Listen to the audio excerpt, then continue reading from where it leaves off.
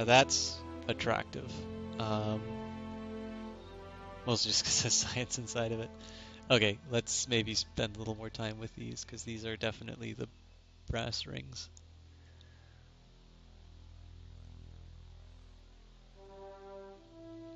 The Hammy thanks for stopping in, by the way, the Hammy Burglar. So, I am very new to this game. I don't actually know a whole lot about it. My understanding is that in real life, drag is what you will experience from creating a rocket that does not look very needle-like. Whereas in the current game, drag is just some value that they assign to each part. Less is better. But things like putting on those aerodynamic cones, right now they just add drag, and so they actually do the opposite of what they're intended to in real life. So the idea here is that the more drag that you have in the atmosphere, the more fuel it's going to take you to move up. So, I mean, in this case, less is better, but if you're trying to design something that's moving inside of space, my guess would be that you don't care that much about drag. But my guess is as good as yours at this point. Incidentally, if you have any feedback in terms of stuff to buy, I'd love any input. Otherwise, I think I might just leave this and focus on building a rocket to go to the moon, or Mun.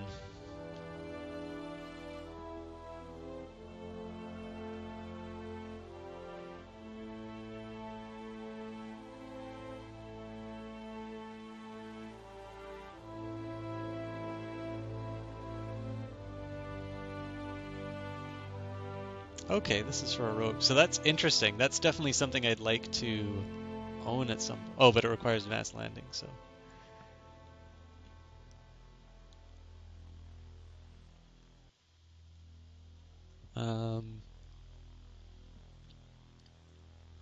I'm fairly certain I don't use any electricity at all until I make a... Well, I'm making a probe next, so that might be helpful. But, I mean, if I was able to get to Minmus and back using an existing probe, I don't really need more electricity, so...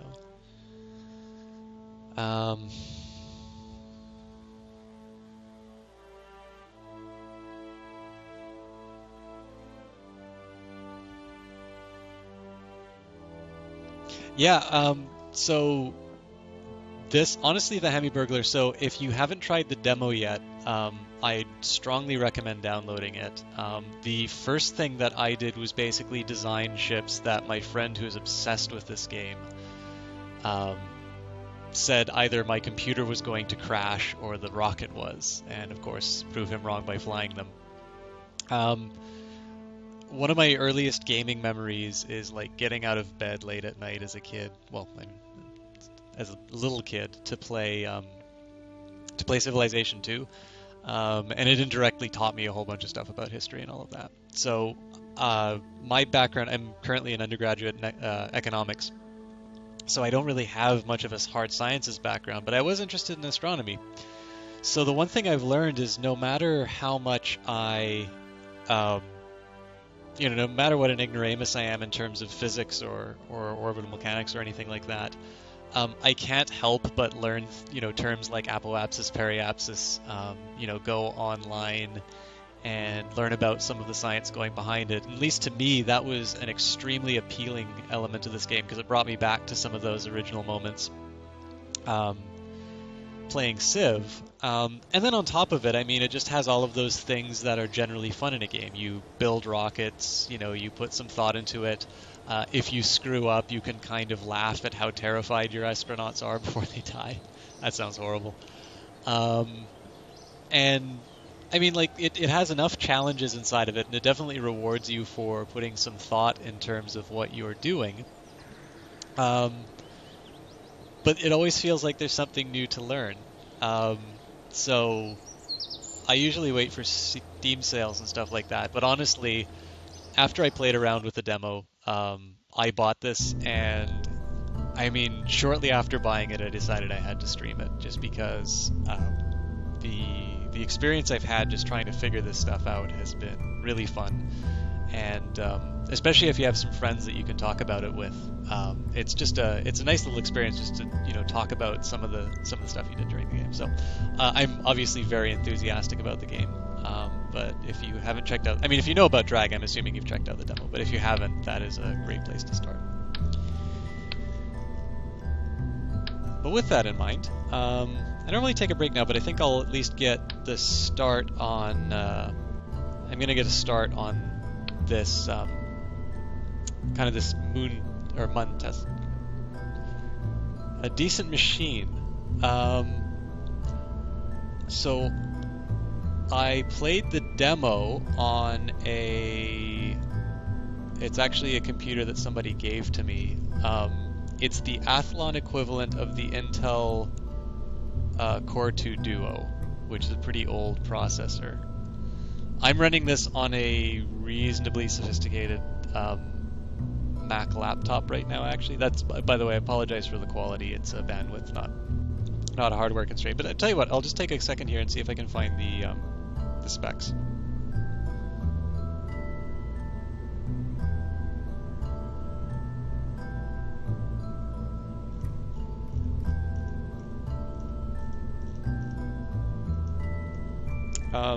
So I'm going to assume you're on a PC.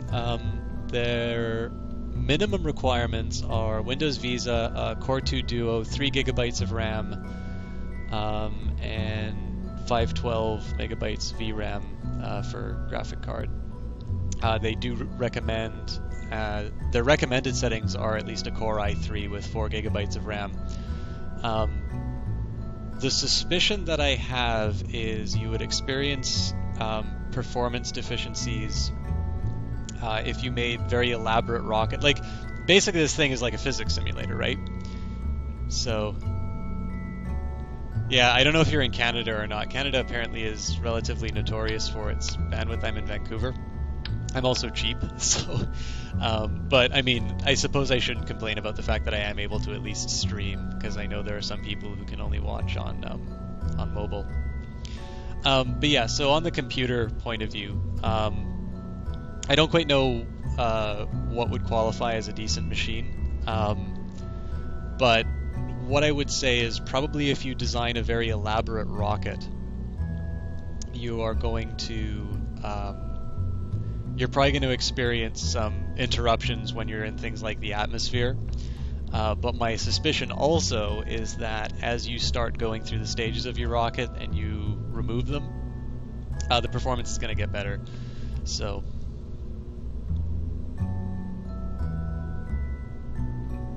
I'm going to take that your computer. Oh, Grand Prairie. Yeah, nice. I actually have a couple friends they were from Grand Prairie. I don't know if they're still there. But yeah, I'm pretty sure that any sob story I can tell you about my internet is going to pale in comparison to whatever horror stories you have to tell. I understand that internet service is not the easiest thing to get out there. Okay, what am I doing with this machine? Okay, I should say if you run the demo, which actually I probably too old. New one comes to it. Okay, great. Well, I mean, gives you something to look forward to. And the other thing too, like the demo version of Kerbal is it is an older build, so you're not going to see a lot of the parts that I'm using inside of this. I mean, that's fun. You can still have fun with it. I had a blast. I made a couple of videos that people got a laugh out of. But even though it's an older build, I mean, it's not like they put in some massive optimization in later builds, and it's not like the physics that they use in the demo are completely unlike anything inside here. So I think it'd probably be I think it'd be good just to give it a try. Oh yeah, no problem.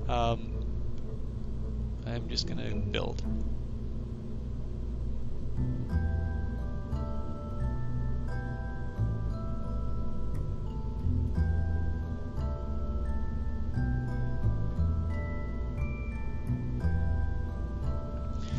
So the first thing that I ran into in terms of probes was, especially when, I mean, if I went into the dark, I'm screwed. But I had this experience where they take up a lot of energy. So the first thing that I want to do, and especially because drag is not a problem, or not drag, but oh, so yeah, the shape doesn't matter when it comes to drag. I'm just going to stick as many solar panels as I can on here. So, and batteries.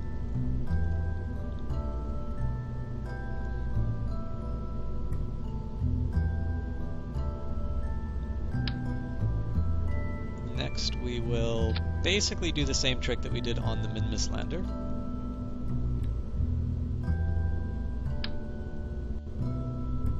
And stick some RCS on that so I can get a little bit of control. Now, this was from earlier on in the episode, but the challenge that I will face from a Mun landing is that it is easier to get there, but apparently you need a lot of fuel to land. So I'm going to try something a little unconventional.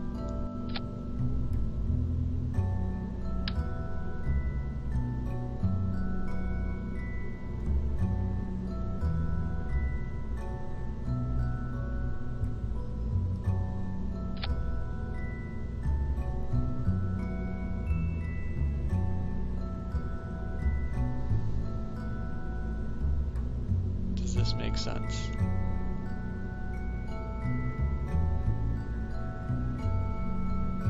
It's a little extreme, but I think I'll go for this just as a trial.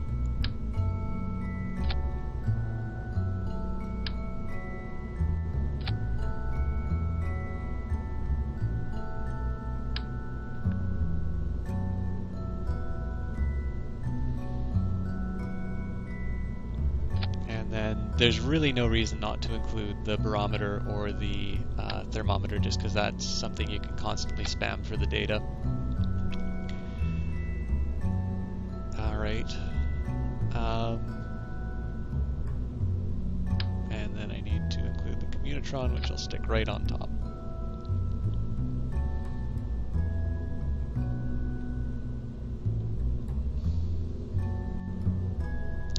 Be in space. I still don't know a lot about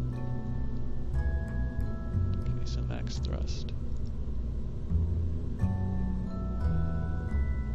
I mean, I guess this is technically a little bit more efficient just because of its less mass for 30 thrust. But if I put 5 of these on, that's 250 combined thrust. That's more than one of these. So.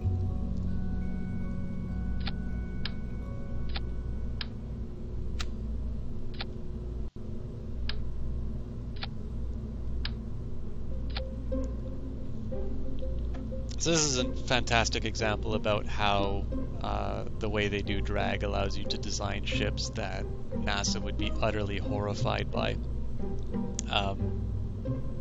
This definitely would give more drag than it should. I am definitely going to need parachutes, which I think can just go here.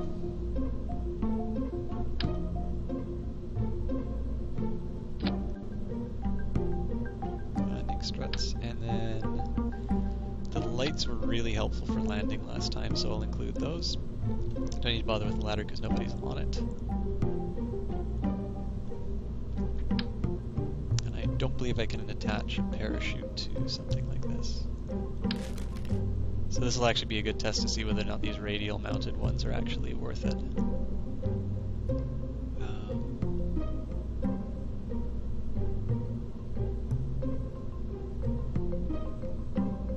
Oh, actually, the Hemi-Burglar, if you were back, a really good example of how drag works in this game is on this screen where it says stowed drag is 0.22, semi-deployed drag is 1, and fully deployed drag is 500. So if you think about how a parachute works when it's fully deployed, Obviously, you're going down when you're doing that, but in this game, just consider it like you can consider drag as an inverse parachute. That's probably the best way I can explain it. Okay, so this is theoretically the device that should get me onto the moon, and so will get me onto the moon, landed, and return. And now I need the thing to get me into space.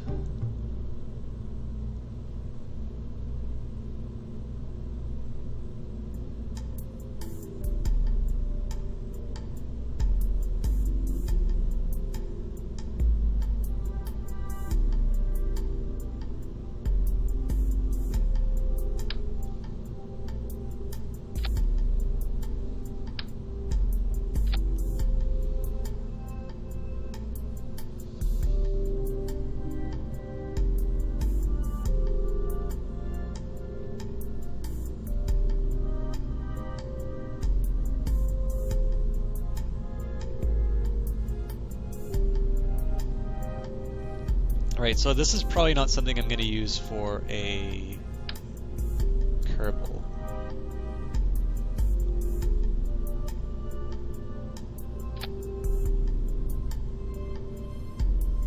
Actually, I think I'll set my control... no, I'll do the action groups at the end. Okay, so... I have a bit of a conundrum. So I needed 4... Jesus, okay, so I take all that with me.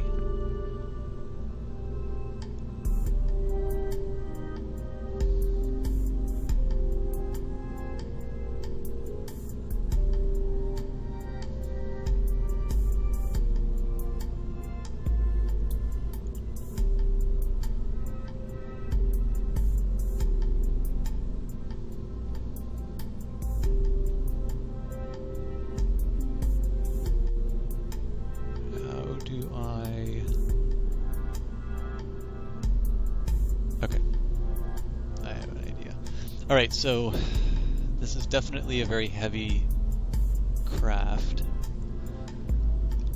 So I think I will use the same power that I used to get to Minmus to take this into the air.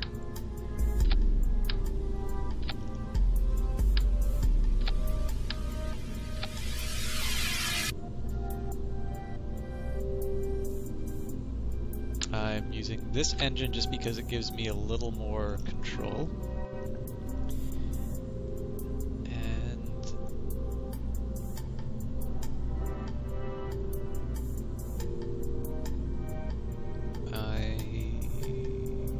yeah, these radial decouplers worked really well last time, so stick those on.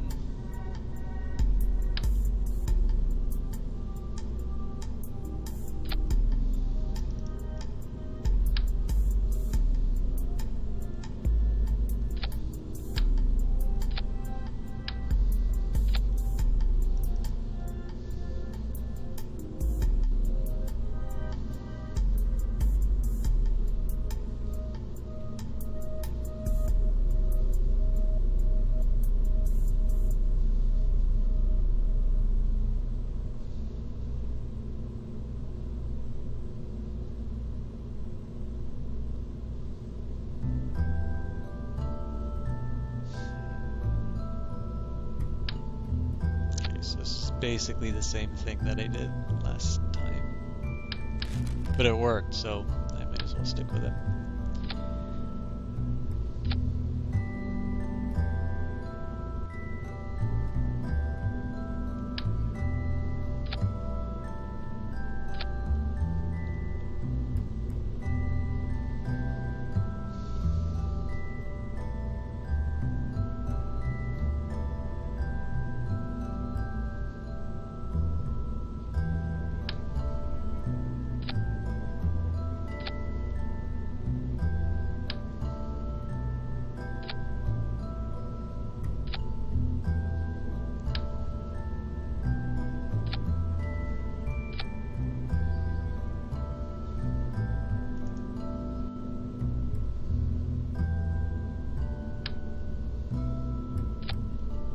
Okay, so let's think about the reasoning here. All the science stuff is up here. Problem is, it's very heavy.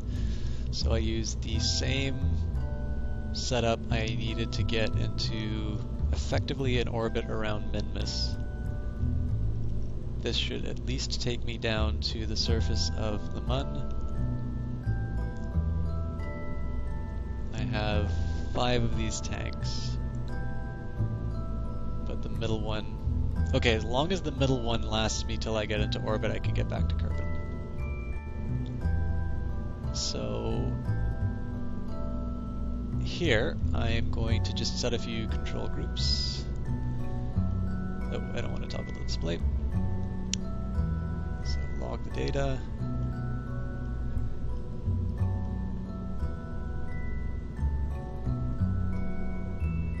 And log temperature.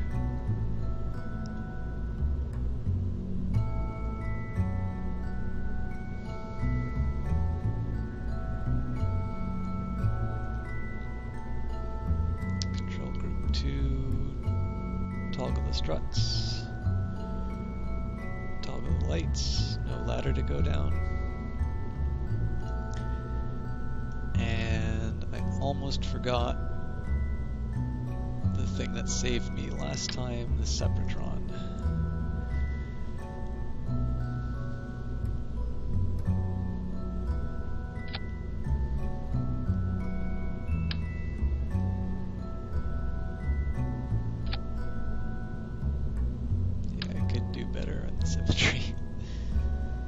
Okay, so we turn around.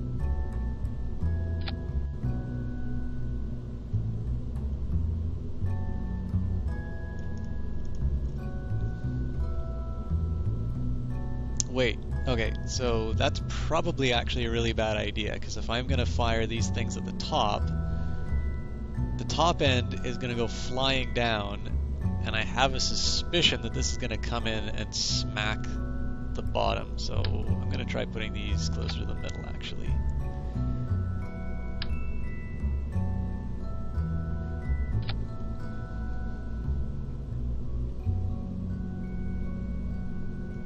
So at least that way it's not sort of spinning. I mean, that could have been completely unfounded, but that seems like the sort of thing a game would do to troll me. Okay, so let's go over some of the logic of this ship. This is the same setup I had for the Minmus probe.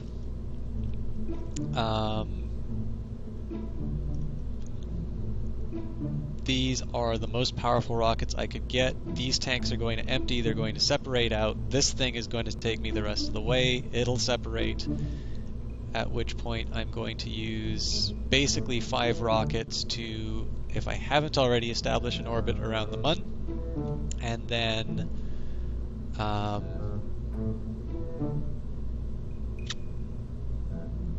yeah, I mean, establish an orbit around the Mun, land, and get back.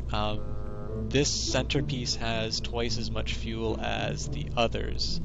So the drawback is that this basically becomes dead weight in the end. But I think, I mean, as long as I can kind of push myself on a collision course with Kerbin, that's not going to be the end of the world, I don't think. So we'll give it a try. I don't see any other reason but to use the Delta Deluxe at this point, so more winglets. I mean, this thing is the definition of ugly, but I don't care, it works. Theoretically.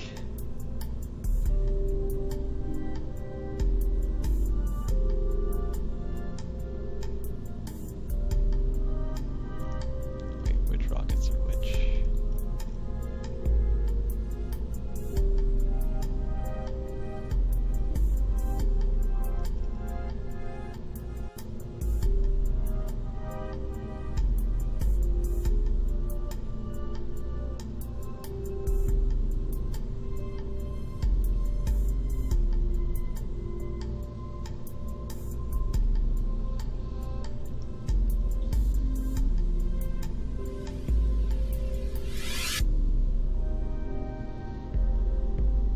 Okay, I'm about half an hour past the time that I would normally do a break, so I think I'm just going to take 3 minutes to get up, stretch, maybe get a drink of water. I encourage you all to do the same.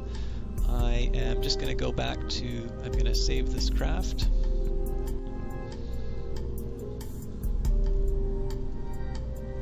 Don't have any humorous names this week, unfortunately, so I'm going to save that.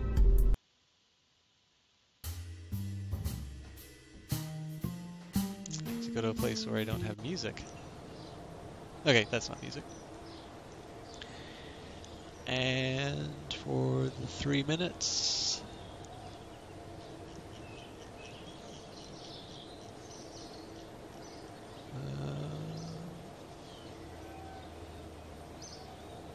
here we go.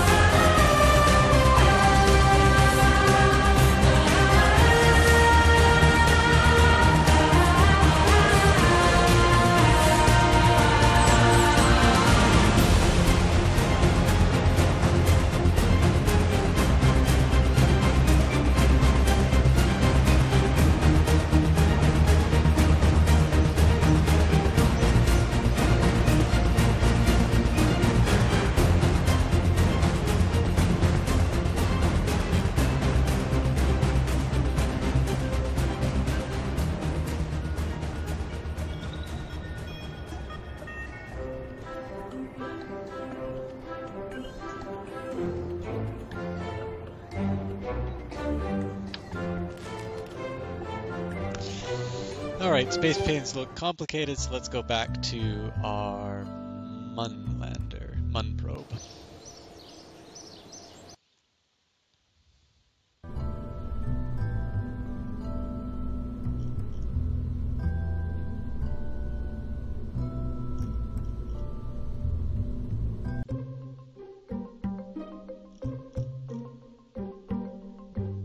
Okay, so I know I just did this, but I don't think it hurts to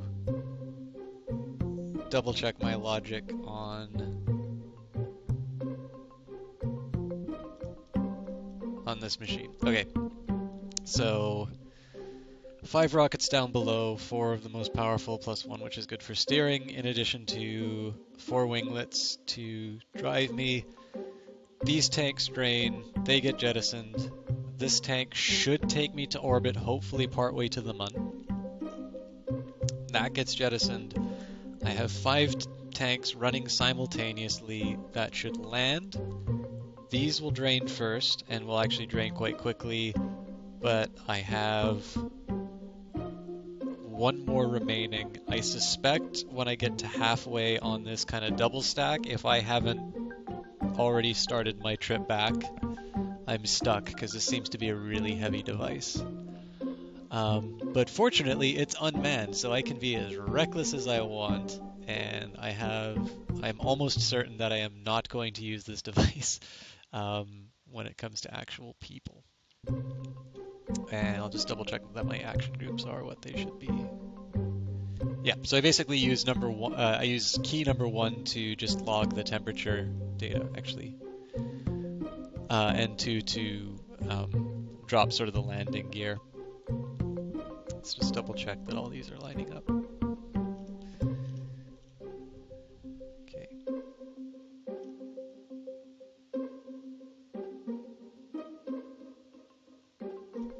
Yeah, I mean, that's about as good as I can hope for. Actually, I think I used 3 rockets on this, so this might be a little bit overkill, but I'm not going to complain if it is. So I think the time for talk is done, and the time is to launch robots onto the moon.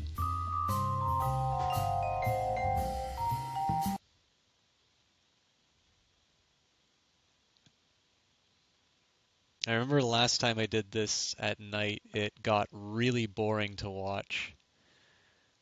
So yeah, I think I'm just going to speed up. It's kind of a waste of a day, but I don't know if time actually means anything. Okay, that's better. And I know the break just treated you to a bunch of 2 steps from hell, but it wouldn't be a launch without one, so. Oh, great. Thanks, Tammy Burglar. So I don't know how much you caught of the rundown, but I'll maybe just give a quick one on here. The main features that I'm looking for on these are these little thrusters, because on my previous run, I would have this problem of detaching fuel tanks that would basically they just like guillotine half the rocket, which is not a desirable property of any rocket. I think this top bit is comically heavy for landing on the moon, but I mean it also has 4 science modules, and that's kind of on purpose. I want to try and collect as much as I can, because ideally this thing's going to come back home, and if it turns out that I can move this thing back, then it should be easier to do something lighter with a Kerbal inside of it. So this is very much experimental, but I mean, nobody cares when robots die. So, and I mean, I kind of blasted everybody with the dramatic music for launches, but it wouldn't be my stream if I didn't do launch music. So let's see what we can find. Something short. Yeah, this will do.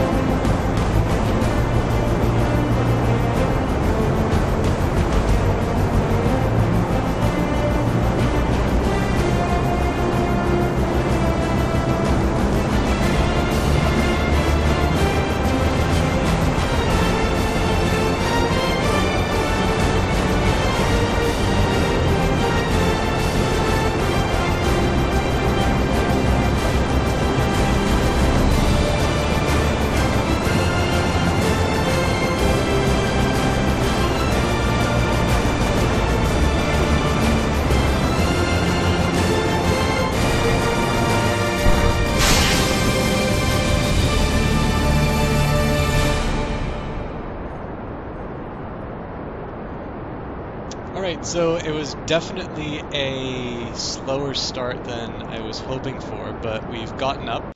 Those little rockets on the side did exactly what they were supposed to, so I'm going to switch views. And what I'm really looking to have happen now is I want to have my apoapsis at 100,000, and this is a little concerning. Yeah, I am probably going to come crashing back to Earth, to be totally honest. I think I made this too heavy.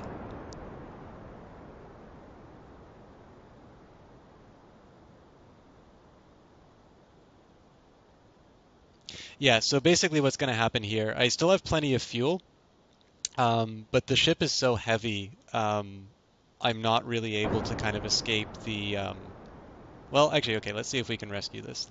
Let's just burn straight horizontal.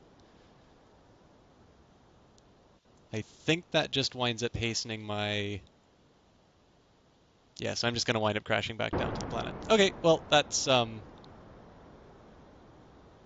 well, yeah, sorry, I was kind of talking to myself for a little bit there. The Hamburglar, one of the reasons why it's, yeah, too much science. Um, exactly correct. I think I'm just going to go back to the perspective here, and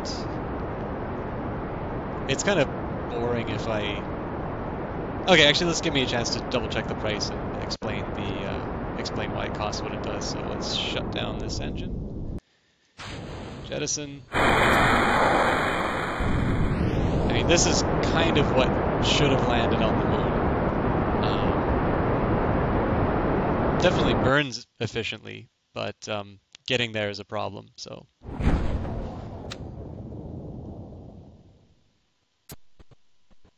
I am mildly concerned that the parachutes didn't just deploy.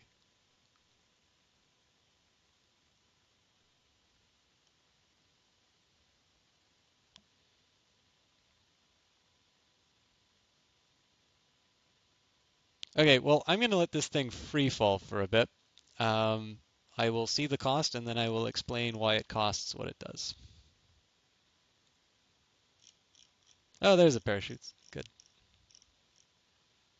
So sorry, I was slightly mistaken. It is $26.99 on the Steam store. I am told it goes on sale somewhat regularly, but that honestly, that wasn't my experience. I did buy it at full price. I believe one of the reasons why it costs what it does is this game is still in early access. I think they're on like version 0.24. So things like, drag just being some number, which is the sum of all of these parts, is probably not something that they want to include in the final game. I suspect that they are actually a fair ways off on completing it. So, um, to my mind, I mean, I have a lot of fun playing this, and clearly, you know, putting on corny music and putting on a show for people is part of the appeal for me. Um, but with that in mind, I'm actually usually very hesitant to buy early access games just because it seems like developers sort of abandon them after they've collected the money. They just don't really have an incentive to see it to completion. I don't believe that's the case in terms of Kerbal Space Program, but I believe one of the reasons why it is not yet a full-priced game is because you are effectively testing it for them and paying them for the privilege. But I mean, they have made, in my opinion, a very fun game, so I'm very happy to pay that cost. But yeah, that's it. And I mean, again, they're good. The demo is a fairly good representation of what you're going to be experiencing inside of the game. So I will admit, actually, when I first tried the demo, I was largely confused and uninterested by it. And I actually am very curious why I felt that way, because I'm having an absolute blast, even if it is a boring descent. Actually, the first tip I will give about using the way this thing should have worked is I would hit the number 2 and the landing gear would come down. But oh, you know what? I can still do science here.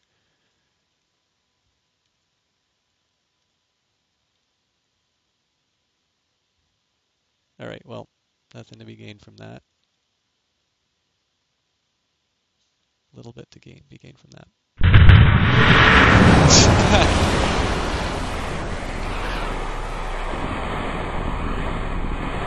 All right. Well, that is also another undesirable feature of this vessel. Um,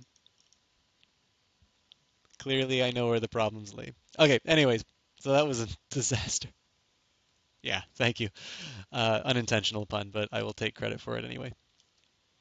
All right, let's collect this disaster of a flight. Did I get any science from this is the real question.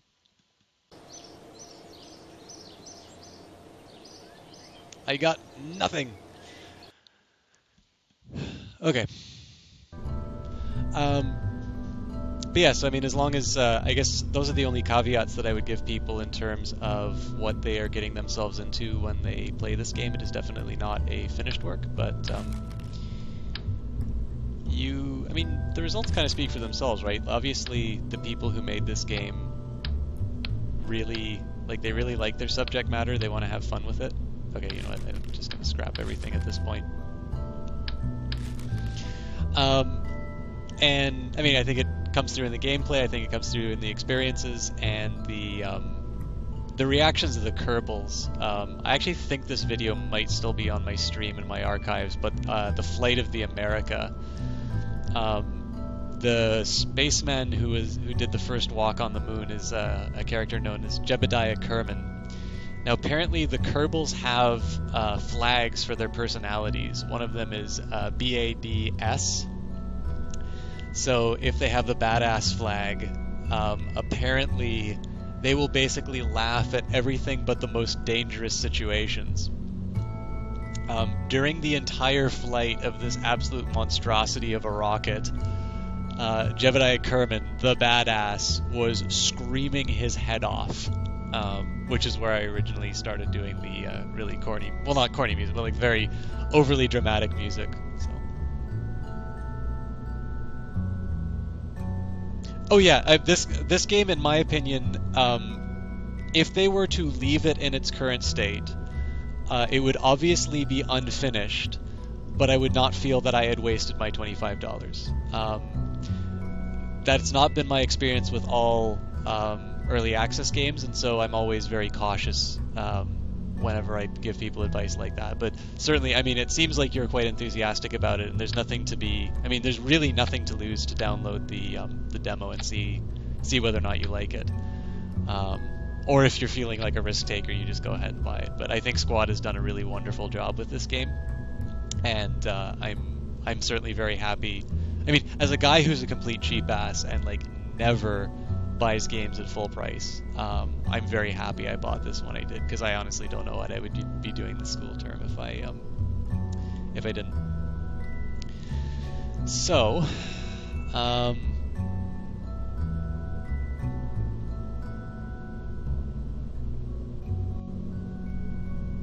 going to try something a little unconventional. Now I need the extra fuel. Okay, so the trick about the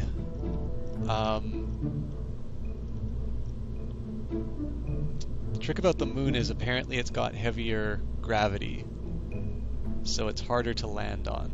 So I definitely need the thrust on my ship.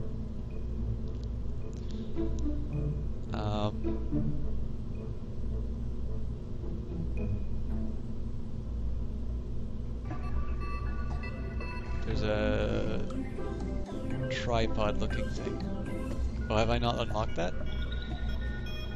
Oh, there it is. Okay. Let me think about how I do this.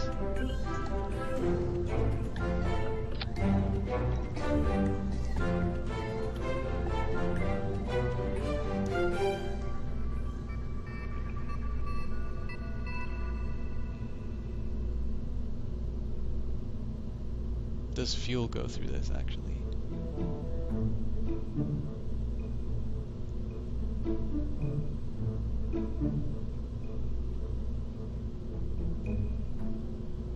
I think I'll add a fuel line just in case. Oh, here's what I'll do. Okay. So I still want to pack a lot of science on this thing.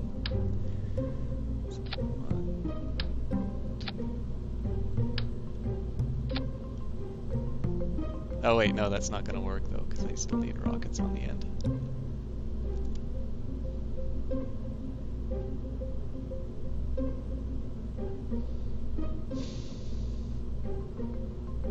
Okay, well, I'll keep that form.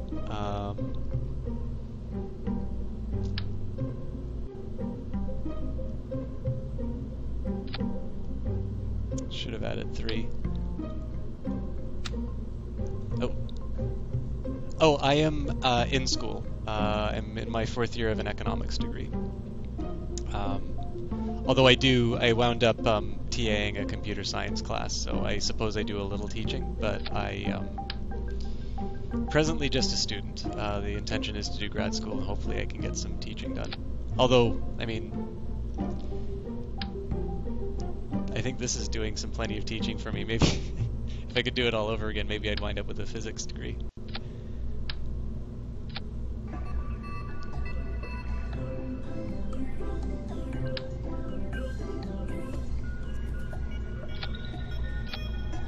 So I wonder if fuel lines work this way. One of the things I'm thinking of doing is connecting these fuel lines and then connecting it up above. Yeah, that doesn't look like that's connecting at all.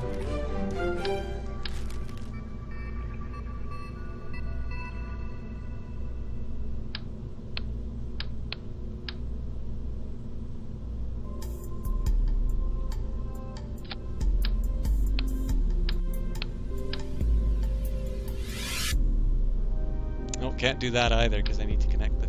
Oh, wow. Okay, so rocket science is actually hard, it turns out.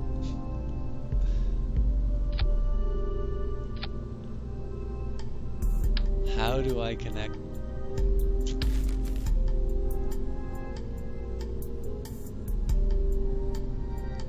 Okay, well, this isn't gonna work.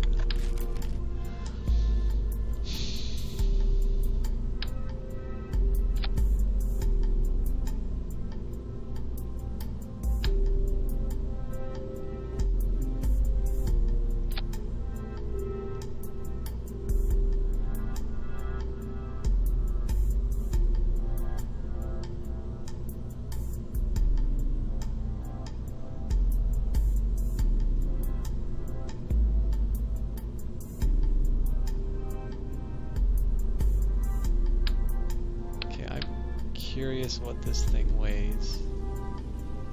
So I think it tells me the weight in the bottom left. Yes, it does. So if I drain this, go from 90 to... Wow, okay, so that's still 200 whatever units that is.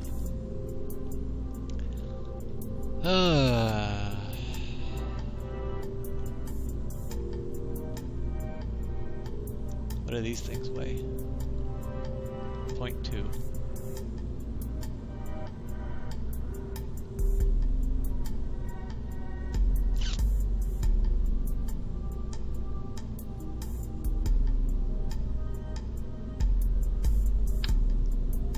Okay, I think I'm making this a little more complicated than it needs to be, so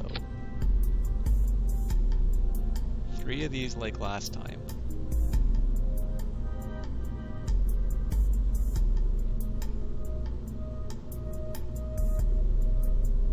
Yeah, okay. I think I know what I'm going to do. So I'll actually start with the parachutes. Where is it? Oh yeah, so one thing I will say about this, I still have some trouble navigating the menu. Oh, that's not really a thing about the game though, so... you know what, I think I'll just try sticking them. Yeah, I think I'll just try sticking them here.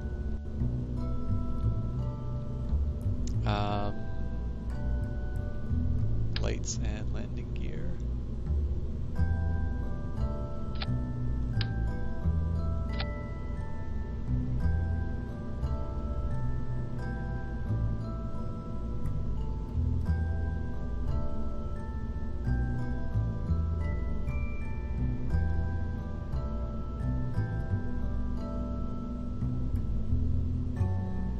I'll add another stage. So basically the parachutes are just their own deal.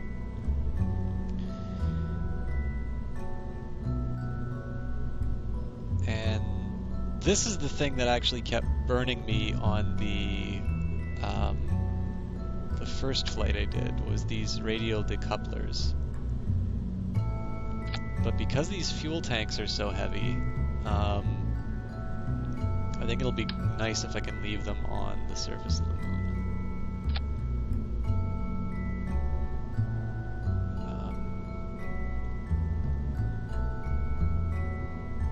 Oh yeah, absolutely. I should say if you didn't like that feature, you can always take off the angle snap and you get a little bit more freeform. Okay, well I have a part, so it's maybe not showing you as freeform as it is, but honestly, the angle snap and the symmetry mode are things that are invaluable to me.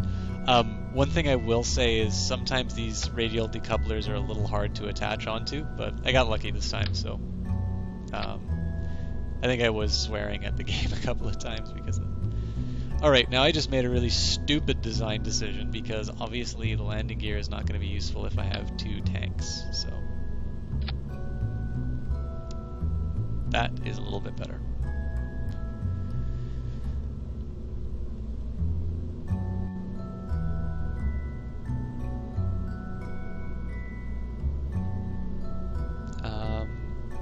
So this is the upper stage, which I hope is enough to manage a moon landing.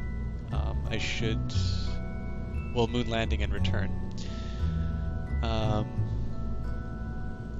should add the other two bits of science. So one of the things about this science mode, which was formerly career mode, is adding this barometric, the barometer and the thermometer. As long as you put this is the one bit of symmetry that the game won't do for you if you have two different items. But basically, it's always a good idea to have these on your missions, just because you can use them pretty much an unlimited number of times. I put an antenna on the top just so I can keep sending out information. So if I happen to be over a biome that I haven't visited yet, I can just, hit log the pressure data, log the atmospheric data. And, that's just some free science I can pick up by flying over an interesting location. So, this is clearly unacceptable in real life, but I'm not changing it. Okay, so the theory is that this thing will be enough to handle the moon, or the mun, but the problem last time, of course, was I wasn't actually able to get close enough. So let's start by adding a decoupler. Oops.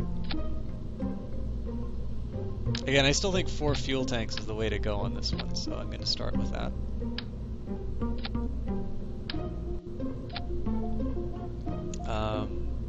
I will do... I definitely like these radial decouplers. Now, I have been doing 3-way symmetry, so... I mean, I could theoretically add the 4th rocket. I'll see if I can get by with 3.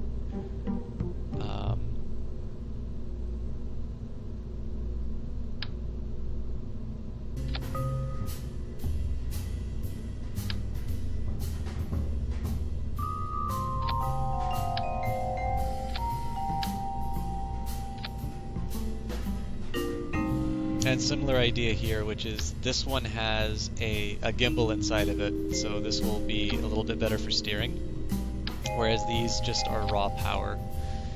To compensate, I will add these fuel lines so that this centerpiece always has enough fuel. And should I do that on this one, actually?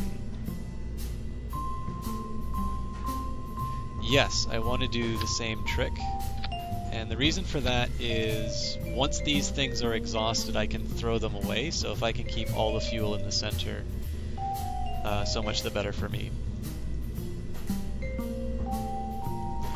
Now, as much as I hate adding extra weight, I know I'm definitely going to need to add some structure to this, so...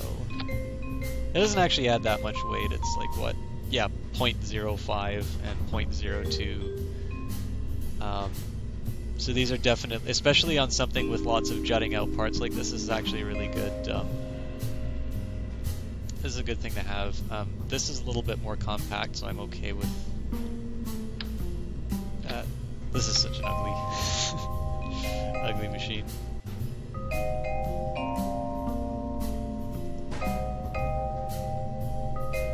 I think that should be enough. I know I can really go to town with those, but...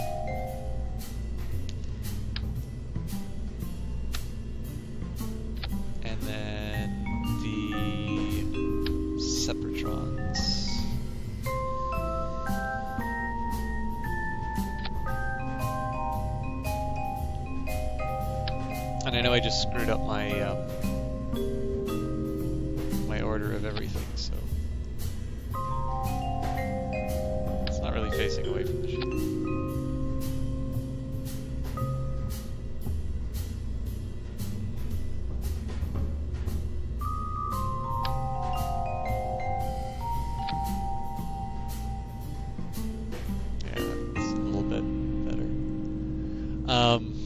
So these have got to go here.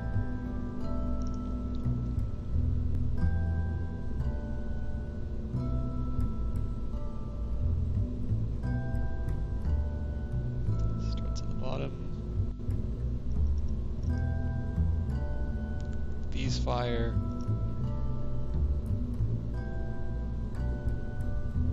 Separate these. Okay. I'm almost wondering if I wind up with the same problem I had last time, but this is feasible, I'll say. Actually, I should make sure the landing gear does what it's...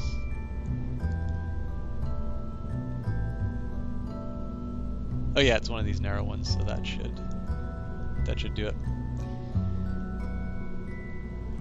Now on the Mark II. Okay, so basic idea, 4 rockets fire all at once.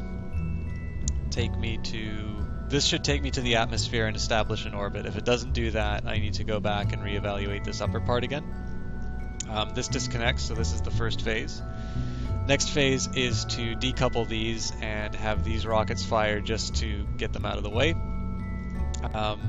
Once this fuel tank empties... Wait, where's this decouple? Oh. Yeah, it's got to go to a different stage. That's why I do this annoying checklist. Okay, so this decoupler basically gets rid of the lower part. If I am not already in orbit around the moon, I'm probably not going to be able to get back. Although again, if this just winds up as junk on the moon, I can handle that. And then I think I've already done some science. If I remember correctly, I think I've actually already done some science in the orbit of the Mun. But basically, whatever I haven't, whatever science I haven't already done, I will do there. And my action groups. Did moving that light change anything? Nope. Okay. This is probably uglier than the last one, but. Okay, I'm running out of music.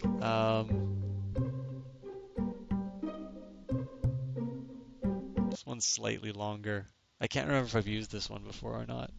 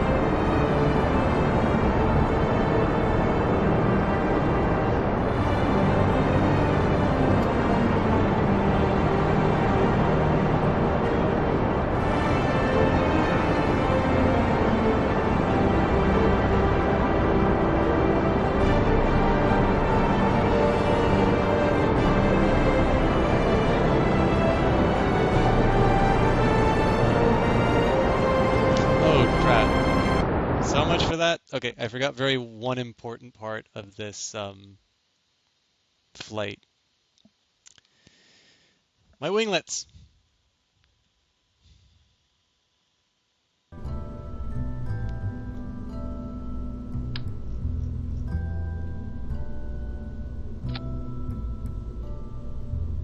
Not just one.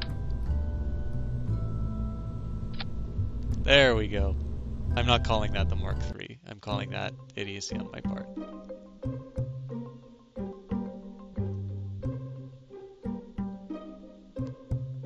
It's really not the same if I start the music halfway through, but I think this one has a long build-up, so...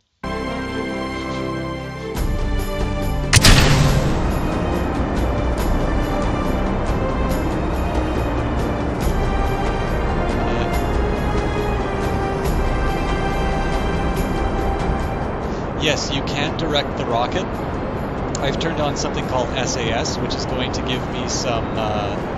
It's going to kind of balance things out for me. But the ideal launch has kind of a little bit of a tilt to it, just so you're not completely fighting against your upward ascent. But in that case, I was a little premature, so it wound up. It kind of wound up screwing me in that case.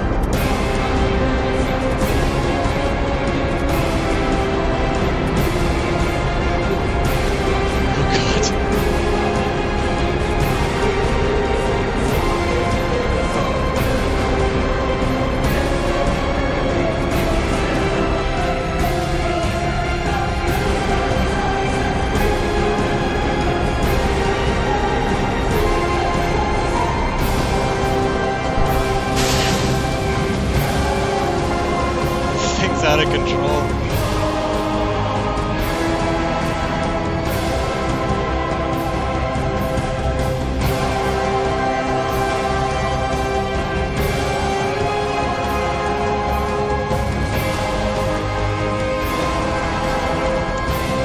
Well, oh, this was a mistake. Let's see if we can. Yeah, there we go. Turn the rockets off.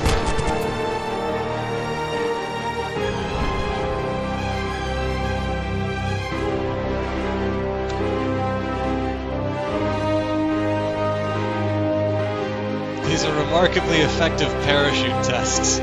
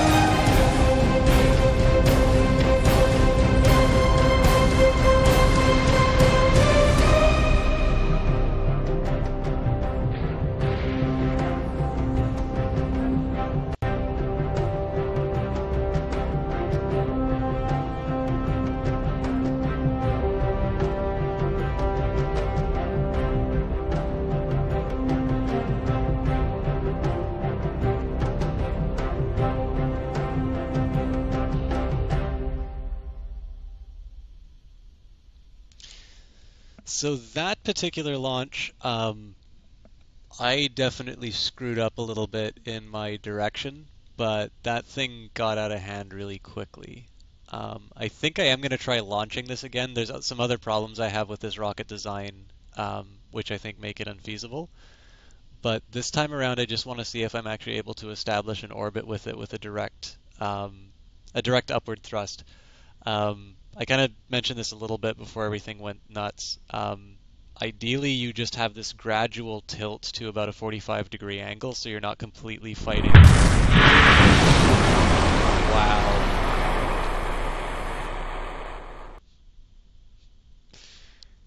All right then. Ideally, you have this 45-degree 45-degree tilt. So that you can get your apoapsis nice and high, but not completely fight all the elements on your way up. Regrettably,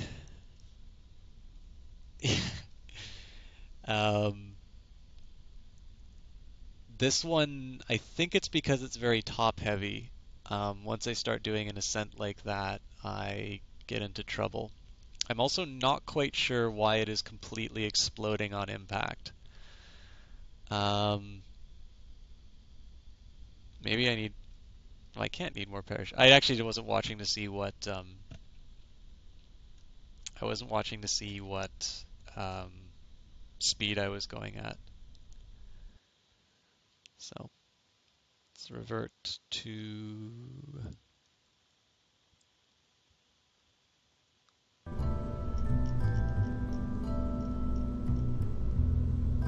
Okay, I'm gonna try something different with the parachutes on the body, and I'll see if I can fit forward. Yeah, it's not exactly pretty, but nothing about this ship is pretty. So, then landing struts. So I'm not quite sure why all three weren't deploying, because they're certainly all triggered.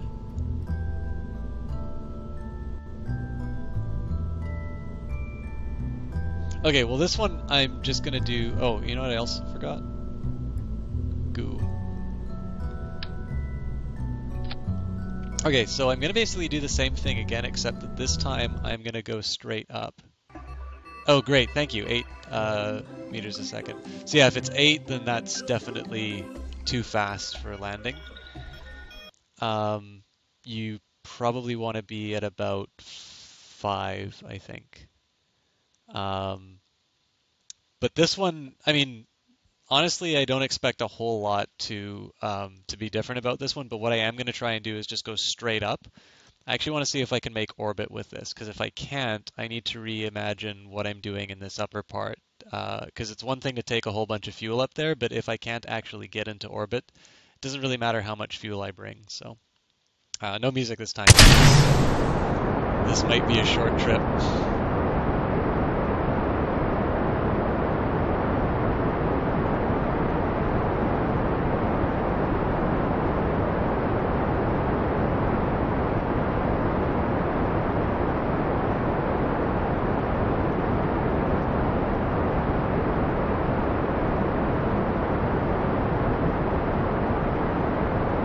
So when I'm not messing around with the controls, it seems to be steady.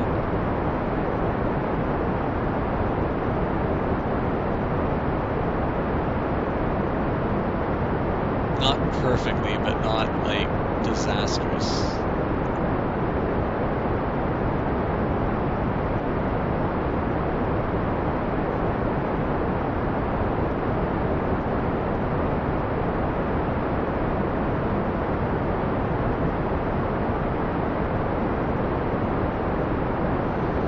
So far as I can tell, the speed at which you land doesn't change depending on whether or not you're at water or land. One thing I will say, I mean, I guess on land you can take advantage of the landing gear, but I'm not entirely sure how much that helps, to be honest. I'm going to start doing it in turn now.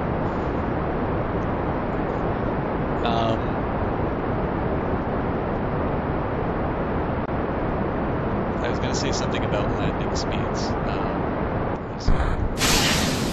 Oh yeah, so the one thing about water over land is the altitude at the top of the screen is based off of sea level. So if you were to try to do a proper landing, as in like you're guiding the rocket, you're trying to, yeah, this thing's really hard to control. If you're trying to guide the rocket and like keep, you know, make sure you don't crash into the ground or something like that,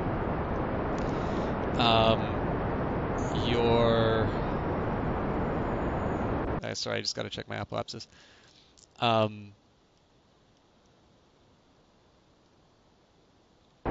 Yeah, you'd think so, but that doesn't appear to be the case. Okay, and looks like I am not succeeding at getting high enough altitude. So basically the ship's too heavy.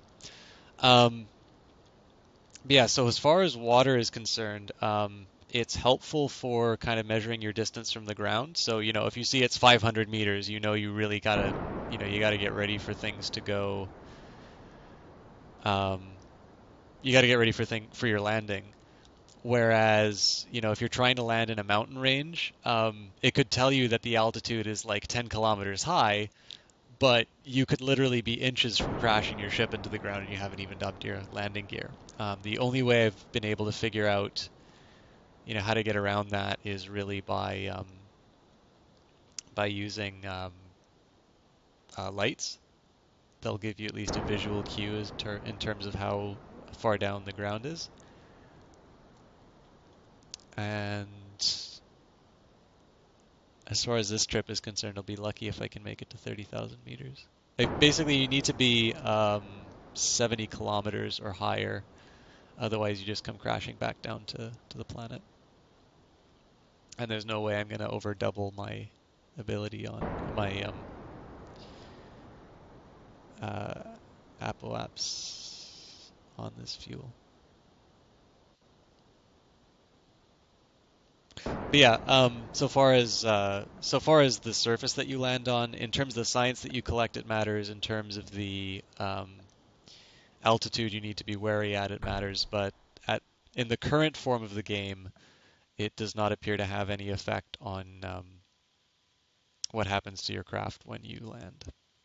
I do have more fuel, but honestly, it'd just be a waste of time to try and get to the mun on this. So I'm going to revert back to vehicle assembly. And I think it's time I reviewed my upper part.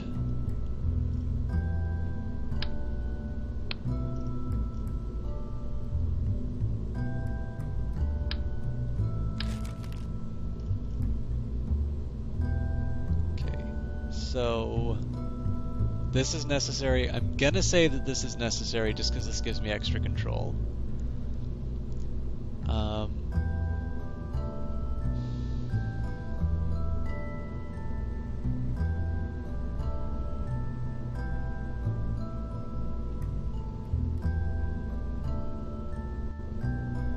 Let's just do something purely vertical.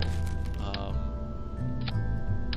gonna try 2 science modules, but I think that might hurt me in the end.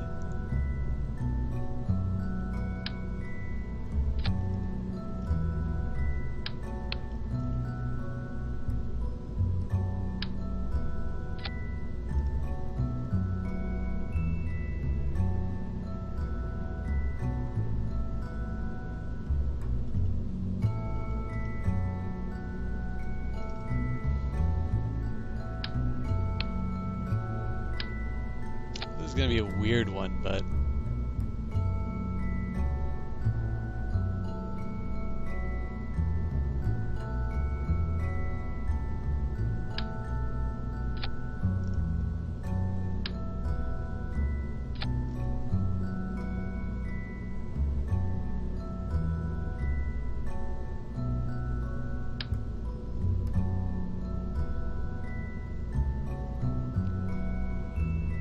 at this point I definitely need to include 2 mystery goo. This is actually a feature that you might find kind of interesting.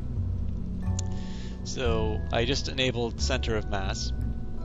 Now I'm gonna switch this to a single one, and you're gonna notice, like, once I actually attach one of these goo containers. Now goo containers are light. Actually, let's see if I can do this with a fuel tank, which is heavier. This is heavy. Like, you can see how the center of mass is just completely changing in real time with my it's changing in real time with where I place it. So this is a nice little feature. I don't use it as often just because I think the symmetry is enough. But if you wanted to get a little granular in terms of how your rocket is working, add 4 main thrusters. You mean to the top, or do you mean to this thing?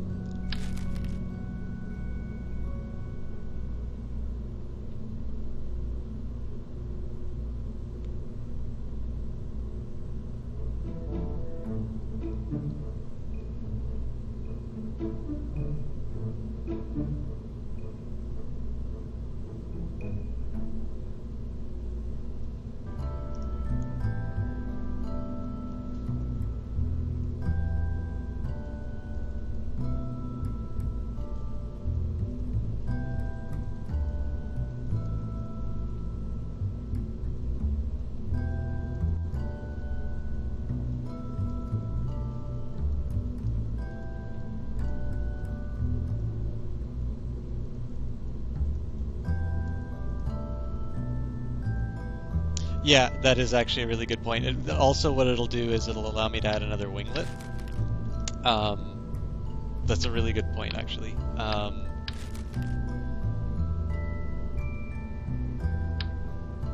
Because that's going to get over both my control issues and also my this problem of lift. I should have done that before I completely gutted the top part. But I think I can do something interesting with this. So.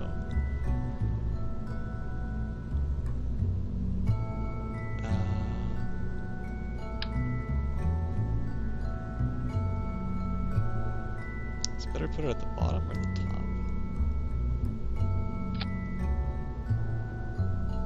I don't think it really matters at this point because everything's here already, and these weigh nothing. So. Landing gear is going to be a bit weird. Yeah, actually, it's not so much the lag in terms of when I can read it. I pretty much read a message as soon as you send it. Unfortunately, even for like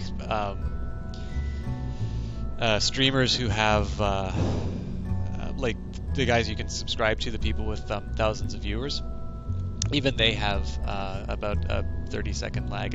I don't know if it's encoding for Twitch. I don't know if they do that on purpose.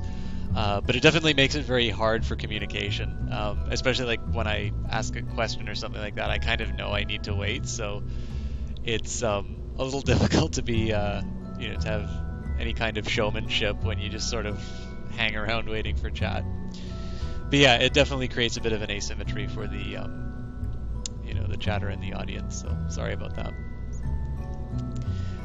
But that said, I mean, I definitely like your suggestion in terms of the four rockets. I'm gonna do that. I'm still gonna use my slim down top, and then I'm just gonna stick some feet on it and see what can happen. The big thing is I don't actually need 3 science modules. I kind of wanted it because I had it on the previous one. So.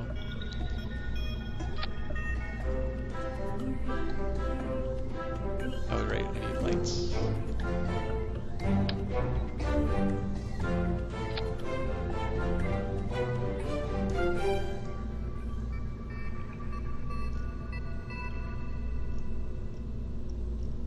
You don't actually need to set action groups. I just find it like stuff like lowering legs and turning on lights, and lowering a ladder when you have somebody on board.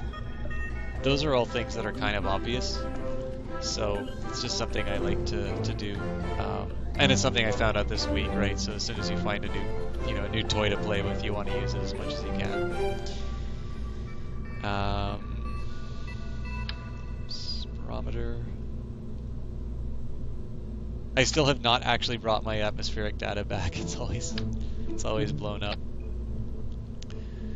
Oh God, what do I do about parachutes?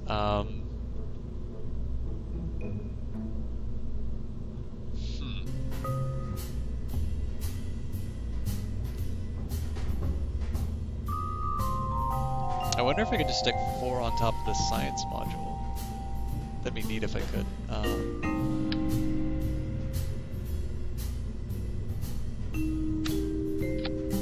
Yep, alright. I'm not gonna question it.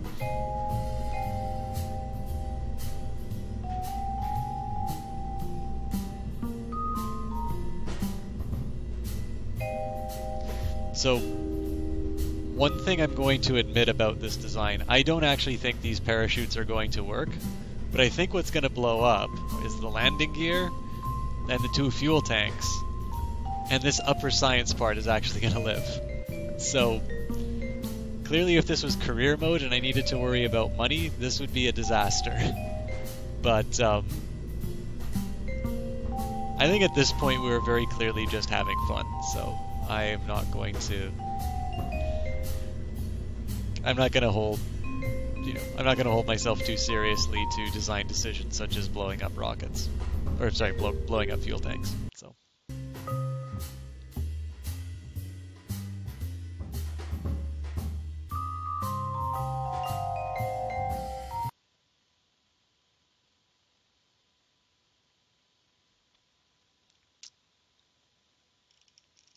quite the distance I was zoomed out. All right. By the way, I don't actually think there's any advantage to starting off this high. This is just a convention that I adopted when I was doing my ridiculous flights. I said, oh, look, I'm guaranteed 132 meters, even if I was designing something that was so heavy I could never actually get off the planet. But that's the only reason why I do this. It's purely a habit now. Now, what I didn't do was I didn't do my staging very well, so I should actually fix that right now. These four, this one should fire at the same time. The radial decoupler here.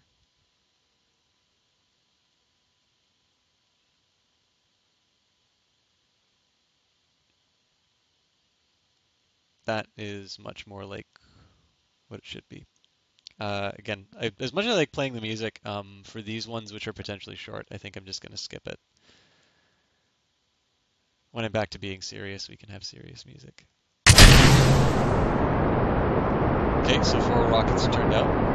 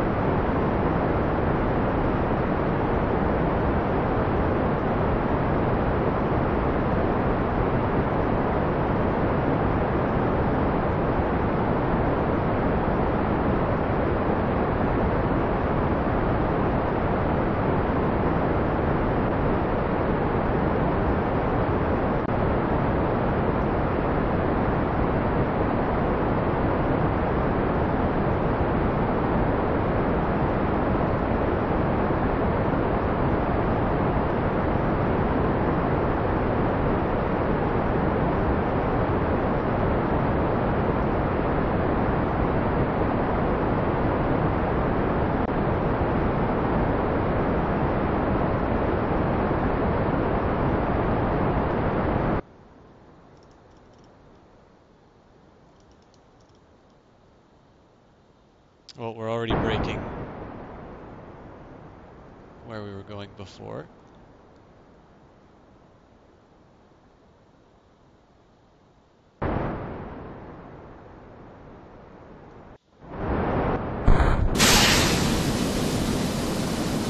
Okay, that's been terrifies me, but we're still good.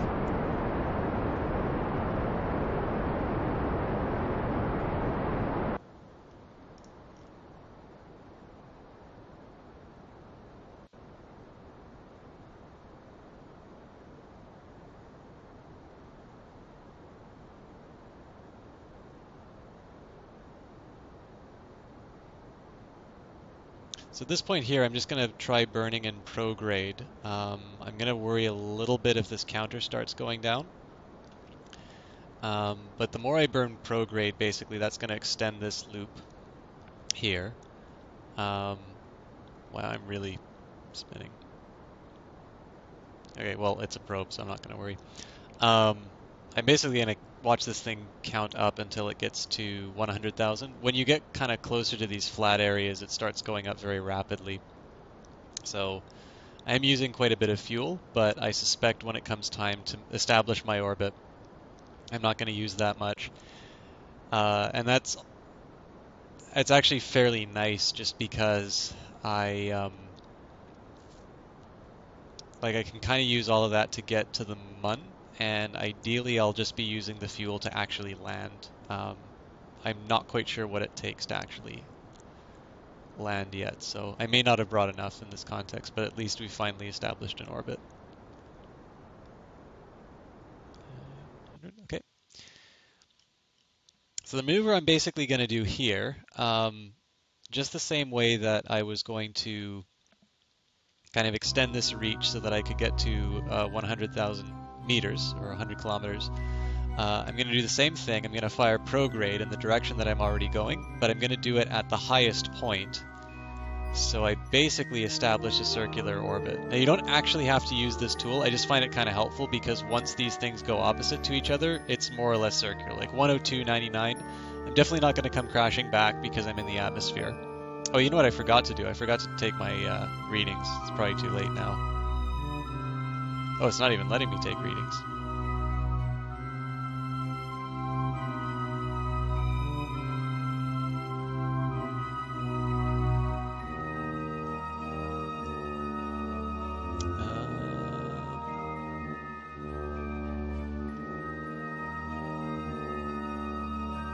Yeah, no pressure to take in the no pressure to take in space. So you don't actually need to use this tool here, but it's just a nice little marker. It tells me that I'm going to hit it in 1 minute and 25 seconds. And it says that I'm going to actually need to burn for 29 seconds, which is a little surprising to me, to be honest. But what I normally do in that case is I just take the estimated burn and I cut it in half. So half of the time I'm burning before I hit the node, the other half is after, obviously. And that should get me as close as I can get to sort of this estimated value here. Again, as long as you just burn in prograde, you'll actually see this blue line and your periapsis, the lowest point in the orbit. That's just going to update itself automatically, so it's not entirely necessary to do, but I like doing it just because it's a nice it's a nice quantifiable way to know what you're doing.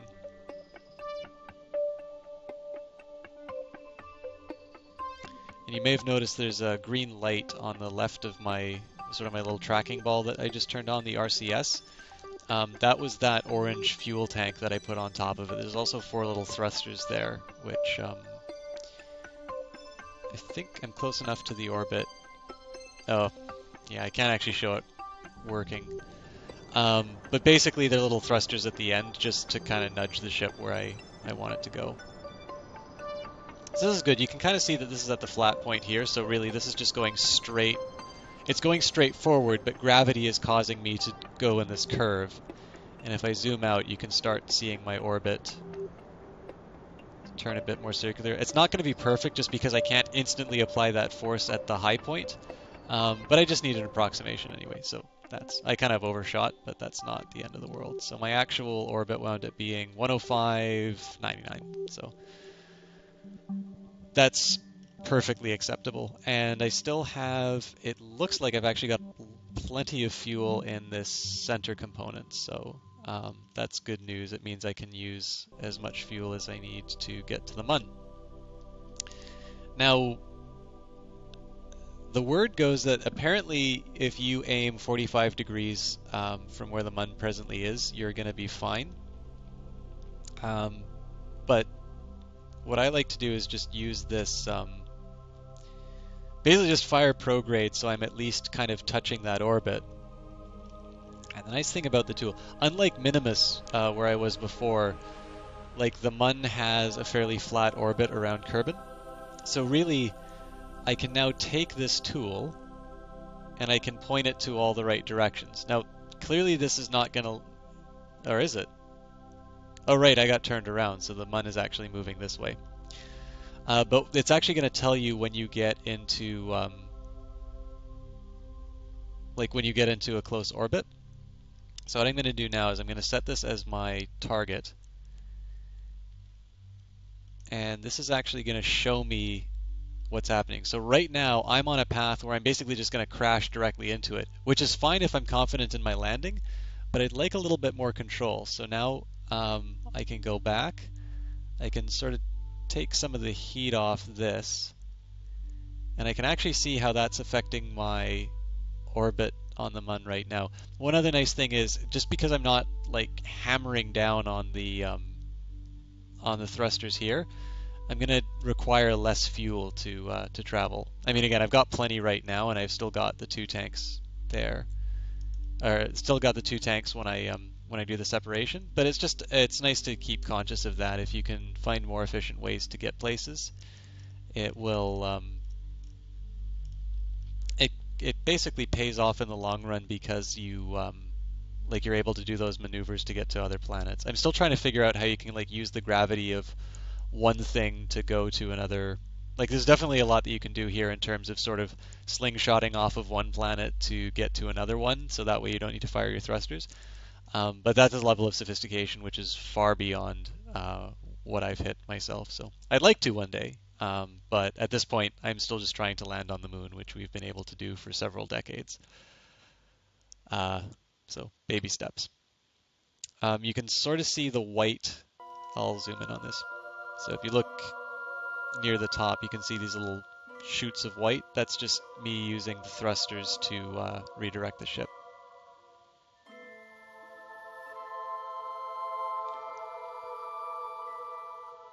Okay, so I'm where I need to be.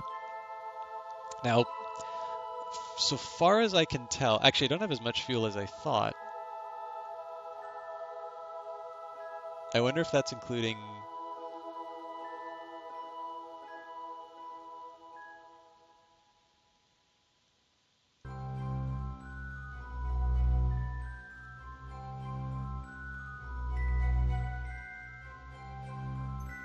Yeah, that's only 90. Okay, so I don't have nearly as much fuel as I thought. Well, we'll give it a shot. I don't think there's anything we can get from Mr. Goo at this point. No. So I believe the time node in T minus 20 at the bottom here beside the ball, I believe that's real time. So at this point, I'm just going to hit the speed up. I don't want to go too nuts with it just because in the end, like you can't go back in time. So if I miss the shot, I'm hooped. And it tells me it'll take approximately 45 seconds, but I need to keep in mind that I'm probably going to ditch this lower part of my my craft. So I think I'm not going to divide it evenly into two. I'm actually going to put the bulk of it at the start just so I can detach the bottom part and I can sort of reevaluate where I am in terms of fuel. So that normally would have been about 22, 23. Let's take it at 45. So it's going to be an imperfect Mun orbit, but again, it's not bad because you can always sort of correct it once you have the broad strokes.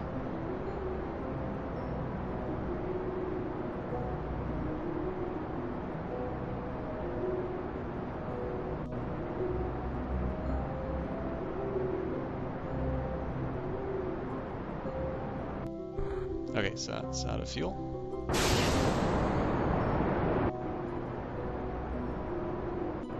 Yeah, and that says I need a full minute, so that's kind of concerning, but it also doesn't use as much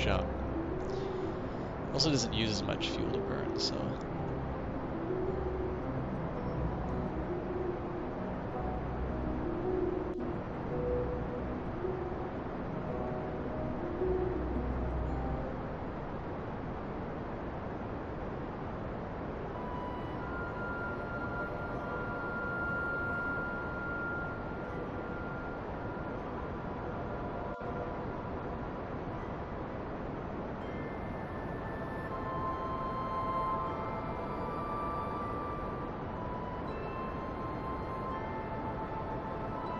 So actually no, that's not the worst timing.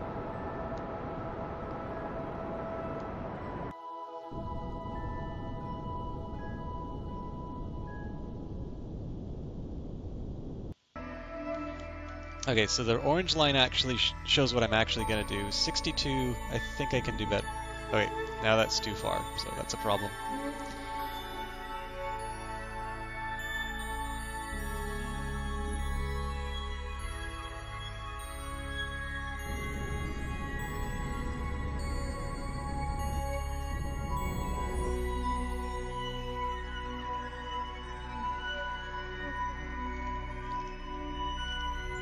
Okay, so I've made a little bit of a problem for myself in that I got a bit too overzealous. I'm on a crash course with the moon, which I could theoretically navigate, but the big problem I have is it's the side that's not facing the sun, and this thing is running on solar panels. So it's one thing to have a Kerbal piloting your ship, but it's completely unacceptable to be on the dark side when you are using solar power. So the way I fix this is I can't do anything about this waypoint here, so I'm just going to get rid of that. I'm going to look for kind of this midpoint where it's nice and smooth, and I'm just going to pull back a bit to see where I can get my periaps. And the nice thing about this is you can look at what it takes in terms of like fuel usage. And if you were to compare what I was doing close to Kerbin to what I'm doing on this at this area here, I'm requiring almost no influence by the thruster. Like it says 6.9 meters a second is all that I need to make that adjustment at this point. Whereas if I was closer to the planet, I would be fighting against the planet's force on me. So where possible, it's actually desirable to do these maneuvers kind of halfway through. Unfortunately, it's not always possible. Like I do actually need to widen my orbit around Kerbin enough to actually hit the Mun in the first place. So it's kind of these trade-offs. I'm by no means an expert on them, so I suspect there's some spots where I could probably find some efficiencies. But this will at least get me into an orbit, so I'll run with that for now.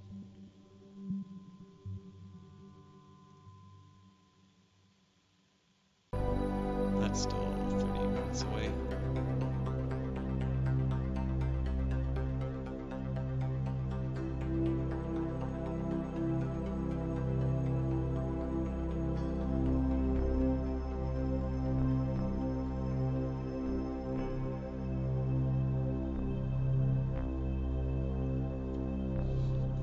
Okay, so I'm going to take some time just to direct myself to the right heading.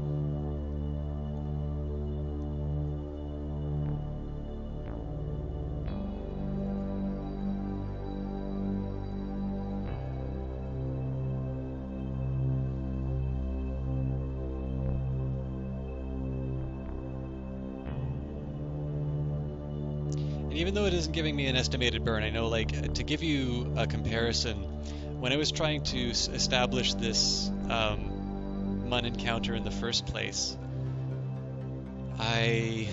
what was it? I think it was something like I needed 800 meters a second to establish that. If I look to the right of the navigation ball right now, it's telling me I need 6.9 meters a second, which I can get at a fairly low thrust. So I'm not too worried about the estimated burn. I'm just only going to use it a couple of seconds before I hit the node, especially because it's really nice and flat in this area. So just because I've moved forward a little bit doesn't actually mean a whole lot. I believe this is just because my craft is slowed down, but I'm still trying to figure out the physics of that.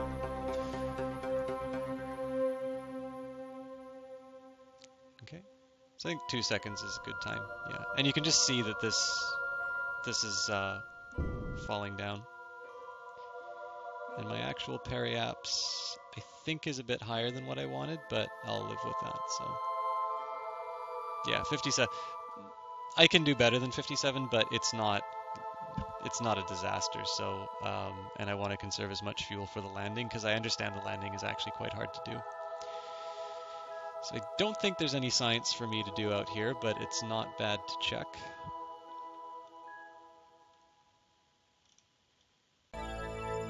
Yeah, so I could do this and I'd get 5 science, but I have a suspicion that I can probably do something on the surface of the Mun to get more.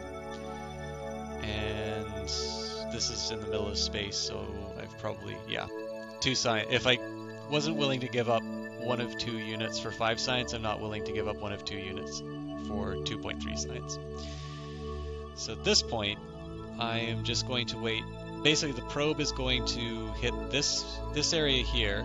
The moon's going to come around, and basically this and this are going to sort of align. And actually, I can set this up right now. I'm going to do the opposite of the maneuver that I did when I was around Kerbin.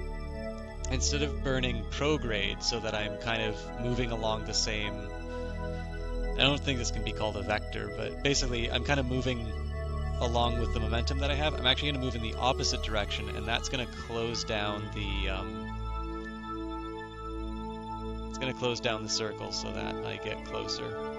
And you can notice again, if you look at that, 283.9 meters a second, I'm going to need quite a bit to accomplish that. But fortunately here, it gives me an estimated burn of 35 seconds, which I know I have. It won't leave me a lot for the landing, so I'm probably going to have to ditch the thing on the surface. But we'll deal with that when we get there. It's not over yet, so I am going to speed up though, because I've got 1 day in however they measure a day before I land. It's probably like 6 hours. Yeah.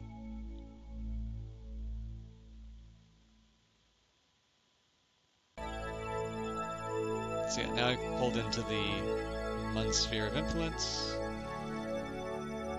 counting down the minutes.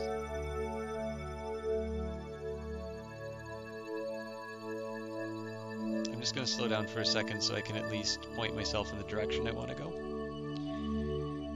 And this is definitely one of those cases I'm going to use the divide by 2 rule. So if it's 36-second burn, I'm going to wait till I'm 13 seconds away from the node, and then I should close my orbit when I'm 13 seconds away from the node. It never works perfectly like this because I'm trying to establish an orbit, and it's a lot more like it's the straightest part in this.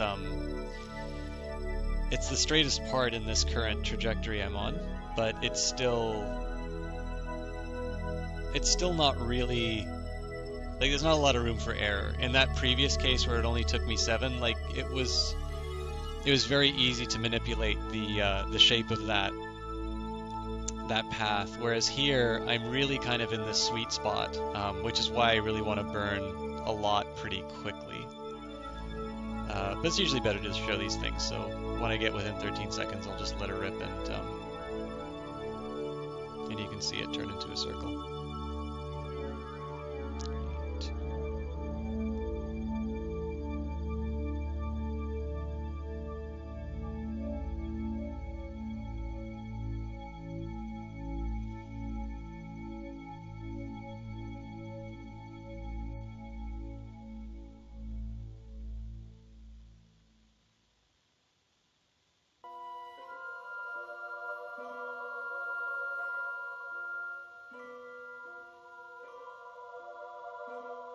Okay, so firing.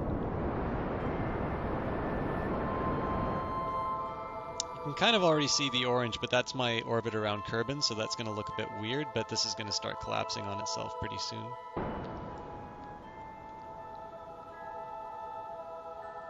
I suspect I have enough fuel for a landing, but not a return.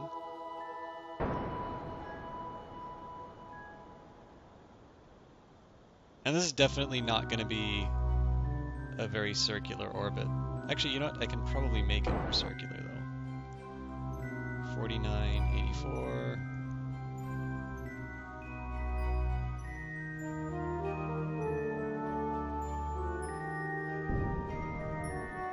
It's 36, 62. I actually don't think I'm going to get any better than that, because that's probably going to crash in. So I think the best thing I can do now is when I'm at periapsis. So that's kind of an illustration in terms of how you establish an orbit. You fire the opposite way. What I really want to do, though, is I want to land on a light side. Ideally, I'd land in one of these craters, but I don't quite know how I can sort of judge where they're going to be, because this thing's obviously rotating on it. Well, okay, maybe not obviously, but as you would expect about a moon, it is rotating. So what I think I'm going to do is I'm just going to aim for a bright spot in the middle, and I can maybe refine it on my way. And effectively what I'm doing here is the same maneuver, but the reason I'm doing it at periapsis is it's the lowest point, and I'm trying to bring in the opposite side, which is the apoapsis, the highest point. So this is kind of the best spot that I can tighten my orbit quite closely. So I am a little concerned actually about whether I'm skimming. Nah, I should be fine. I'm definitely getting close to hitting the surface, but the game will kind of slow down when I get close enough. So I'm just going to speed up so I hit that node. Oh, and I'm actually going to be approaching from this side, so I should have been checking that. I almost certainly am not going to hit a crater then, but that's what the lights are for. I think I can handle harder landings as long as I have those lights.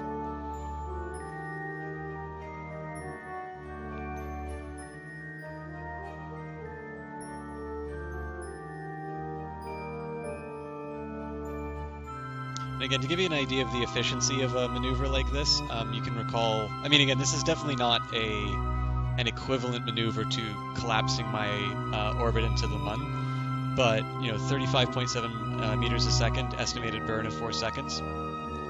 If I was trying to bring in the orbit from, let's say, the left-hand side over here, you'd be seeing larger values, which means it would cost more fuel. I think one of the terms they use a lot is delta V. Again, the econ training kind of prepared me for that, so delta just a universal sign for change, and I can only assume that V is velocity. But what's happening in this game, right? You're changing your velocity by so much in a certain direction, and that, ultimately when you decide to do that is going to determine whether you go faster or slower, whether you wind up in an orbit, whether you don't. So, I mean, if you want to think of it purely as a game, it's just simply identifying kind of where the forces are. I just completely missed my burn while I'm babbling. That's fine, we can save it.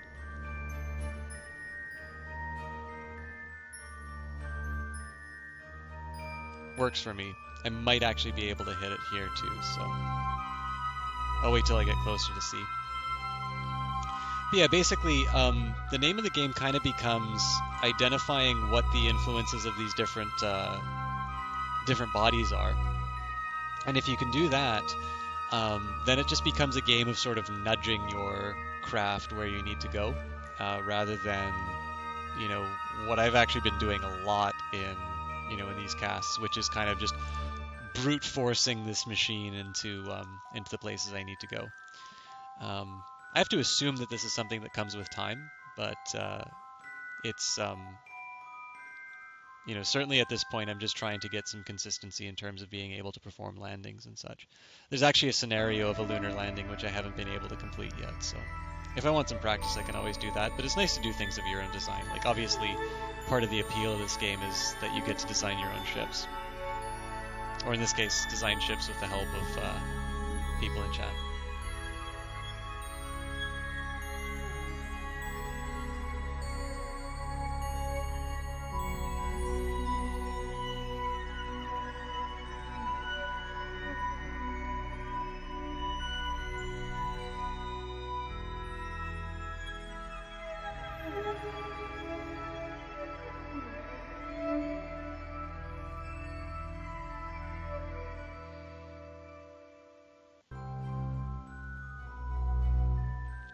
So if I do this properly, I think the way I'm going to try and hit this crater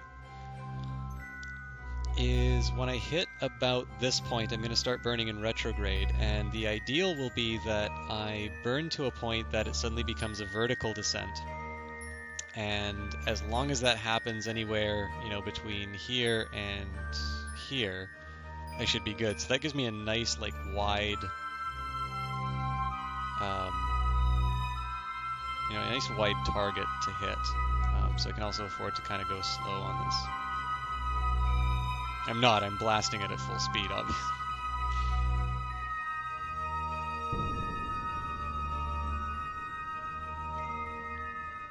So now if I just let kind of nature take its course, I know I'm going to hit it, so I should maybe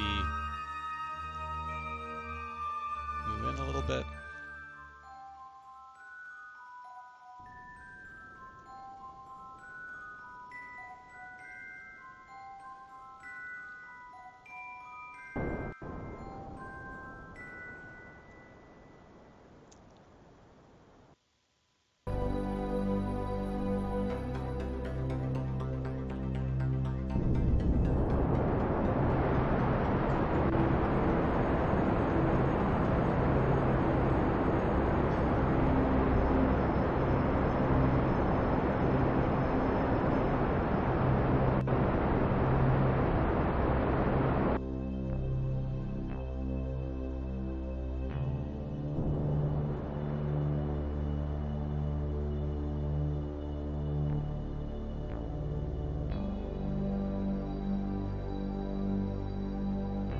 Okay, so we're okay on fuel. I don't know if still don't know if it'll get me off the planet, but I'm sort of ending my horizontal component now.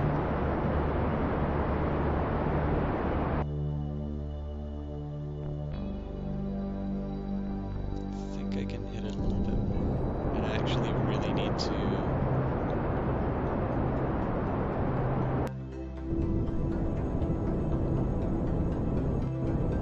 So I kind of need these lights to guide me because I definitely don't think I'm anywhere near. I don't think this crater's anywhere near sea level.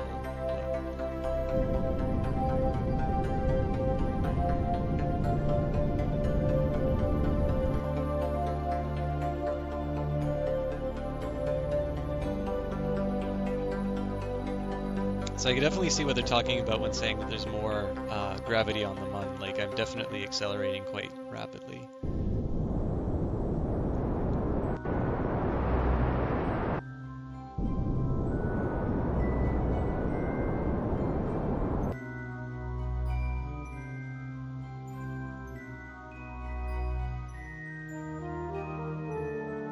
This is definitely a weird thing to see on the moon if you look at the Apollo pictures. I kind of screwed up the horizontal movement, but alright, that's kind of scary actually. Let's see what we can do about this.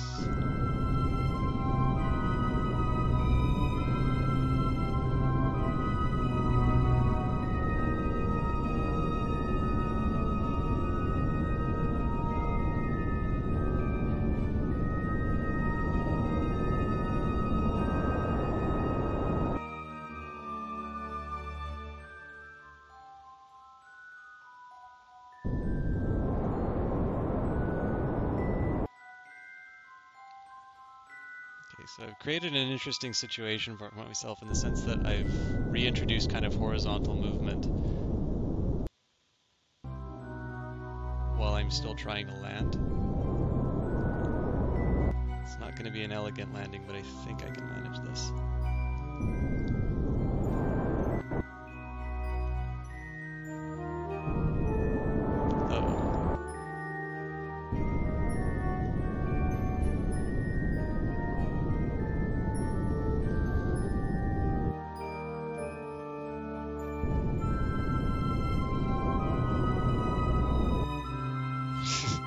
Yeah, this is this is tough. Oh, it's gonna crash. Well, so much. Yeah, I really screwed that up at the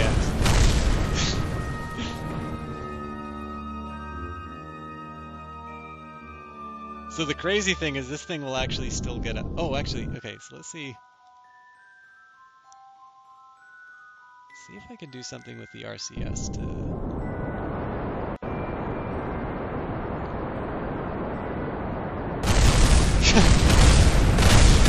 I could blow it up even more.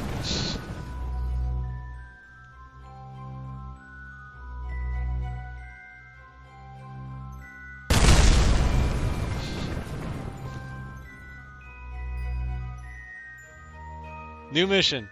Can we get this back to Kerbin? No, we cannot get this back to Kerbin.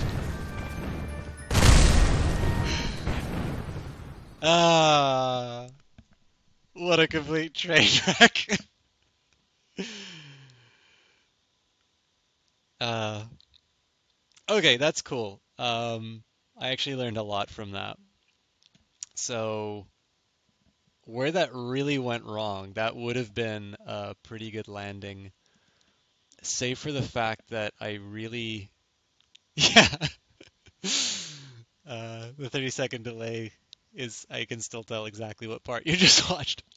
So I think the big thing that happened on that particular mission, the landing would have been okay if I didn't overcompensate a bit, which resulted in some horizontal, um, like a little bit too much horizontal force. Like at that point, the 6 meters a second was almost purely. I did in fact land on the moon. That is very true. Outcome Catastrophic failure. Um, yeah, we pretty much know everything that happened at these moments. But yeah, so anytime I do a lunar landing, I'm gonna need to find a way of dealing with the horizontal movement. Um, I think I didn't do myself any favors by making the giant cigar shape in the end. Um, Certainly, like once that thing was more than 30 degrees tilted, I pretty much knew that it was going to be, as the outcome says, catastrophic failure. But I mean, that was a lot better than expected in some ways too. All right, so last time I streamed for about 4 hours. I did not get a lot of sleep last night, actually, which probably accounts for maybe some of the commentary that I'm giving. So I'd actually like to thank you, the Hammy Burglar. I am not accustomed to having somebody stay at the very end of the chat. It was an absolute pleasure sharing this game with you. If you have, I'll hang out for a little bit now, but I think that was the last launch that I did. I think I'm going to take some time to study up on Mun landings. But before I go, did you have any last questions about the game, about the stream, or anything else like that? I really appreciate you staying to the end.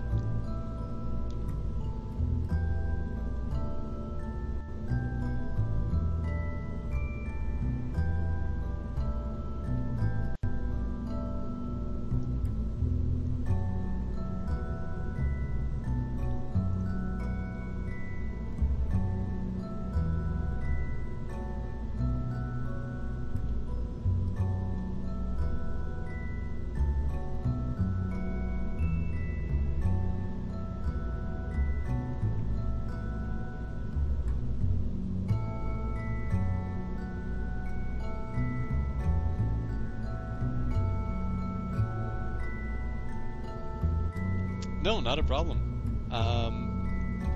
I'm getting your message sent at 11:01. That's Pacific time. I can't remember if Grand Prairie is an hour ahead of that. I'm just going to head to the title screen. I do a little bit of an outro, so if there's anything that you were going to ask that I... No questions? Great, awesome. I appreciate feedback like that, so... Cool. Yeah, I absolutely appreciate comments like that. I'm going to do an outro, just play